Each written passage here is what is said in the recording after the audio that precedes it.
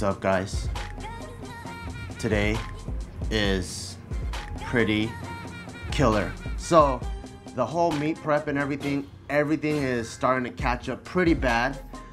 If you notice, today I had to squat by myself, and it's not because my teammates weren't there.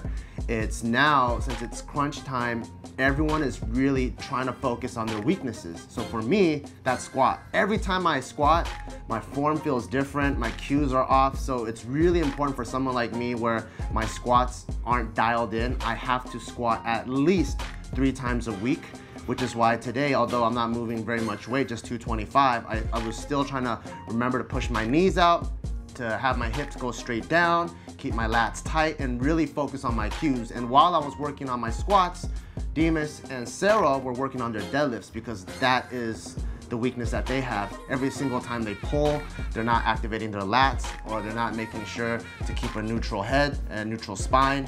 So before we bench together, all of us were kind of just working on our weaknesses with really lightweight, under 50%, just so that we can make sure to dial in those cues, so that when we do lift on competition day and competition lift day, all those cues are there and we can just focus on moving the weight. And then we moved on to our main set, which is the competition bench for 8 sets of 2. And I think just me doing cardio 3-4 times a week on the treadmill, my caloric deficit, all of that is just kind of catching up. And then also I worked pretty late last night. I ended up sleeping at 2 and I had to wake up at 8, so I only slept 6 hours when I usually need a good 8 to 9. And today was like the first day that I had to down a monster. You guys know that usually I just like to drink black coffee, try to keep it super natty.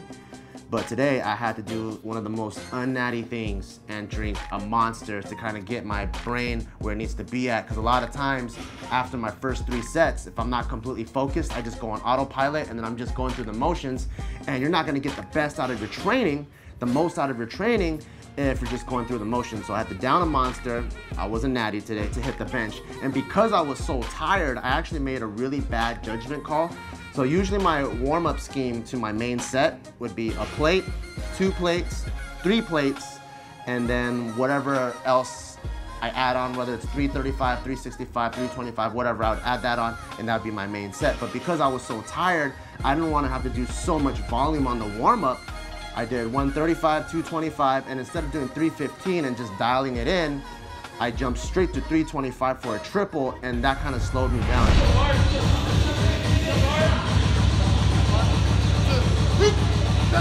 Go.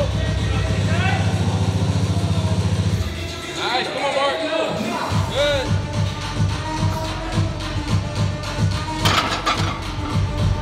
Because of that, I think I had to pay for it the rest of the workout, where everything just wasn't dialed in and nothing was moving as smooth as it used to. Like usually when everything is locked in and really, really tight, when I'm blasting the weights, even if it's heavy like 365, it'll still move like a Smith machine. It'll just move a little bit slower.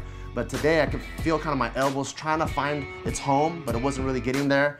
And then I would just try different things, a bigger arch or whatever. And you'll even see on one of my second or third to last sets, I just fucked around and I did close grip, which is another bad idea. I was like, maybe it's just because my triceps aren't firing. Let's do close grip.